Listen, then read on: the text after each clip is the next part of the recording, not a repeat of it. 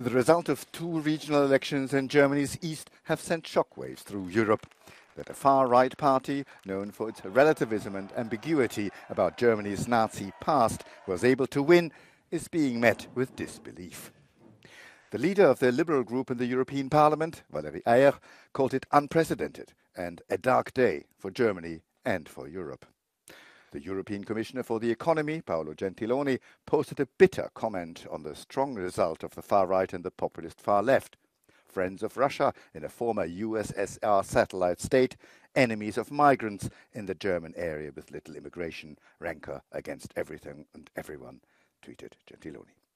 It is unlikely that the AfD and the far-left Sarah Wagenknecht party will turn this majority into a governing coalition, but could this strong anti-Ukrainian and pro-Russian sentiment influence the German or even the European position on supporting Ukraine? Luckily, I must say, the Länder do not decide on foreign policy, so the support in Germany, according to all the polls we know, is quite high in support, and the same goes for Europe. If you look into the numbers of young people who voted up to 40% to the extremist parties, then it is about the future and the vision we can give to them and the hopes, of course.